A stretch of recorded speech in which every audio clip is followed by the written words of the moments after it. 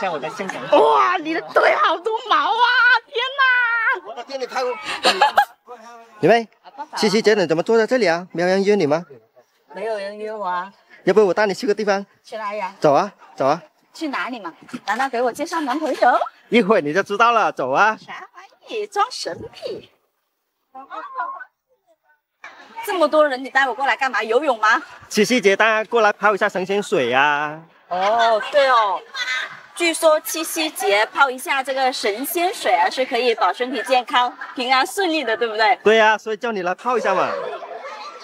其实七夕节是起源于古人对大自然的崇拜和古代女子向妻子献祭，祈求心灵手巧啊，获得美好姻缘啊。后来被赋予牛郎织女的一个传说，使其成为了一个象征爱情的节日。话说回来，表哥今天怎么这么有空啊？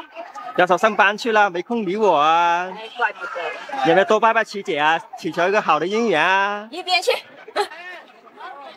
自古以来呢，七夕有祭月之仪，春征鸡巧拜之礼是民间常见的风俗，不同的地方也会有不同的习俗。表哥，你知道我们杨家还有什么样的习俗吗？这个我不太清楚哦。对啊，现在有很多年轻的人啊，都对我们传统意义上的习俗都不太了解，但是我们也可以找一些老人去了解一下。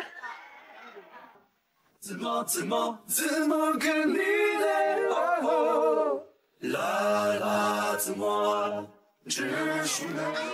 刚才那个爷爷跟我讲啊，七夕当天呢就会有很多村民啊去那些河边或者是山坑啊装一些山泉水回去，然后去干嘛？然后去洗澡吗？据说老人的意思呢是，装回去洗脸的话是可以美容养颜的，洗头的话是可以乌黑白发的，而且这个当天的水装回去放1年都不会长虫的。这么神奇吗？对哦，我也觉得是有点神奇。一会儿啊，你得要在这里洗一下澡啊，然后装一点水回去。来，表哥，你不下来洗一下，保佑身体健康的哦。表哥，准备脱衣服下去啊。脱衣服就算了吧。像我在香港。哇，你的腿好多毛啊！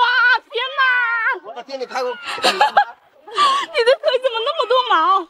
香港的小毛毛。哇，我想吐。搞点神仙水回去放着，可以储存很久的。据说呢，越放的时间越久的越好，越清甜哦。啊，这个水！我们七夕当天呢，一般都有很多老人啊，还有大人带着小孩过来这个河边这里洗一下澡，洗一下这个神仙水啊。据说呢是可以保身体健康的，还有非常多的寓意。那你们那边七夕有什么样的习俗呢？可以在评论区底下留言一下，我们互相交流一下。这期视频就分享到这里，喜欢愚昧的记关注哦，拜拜。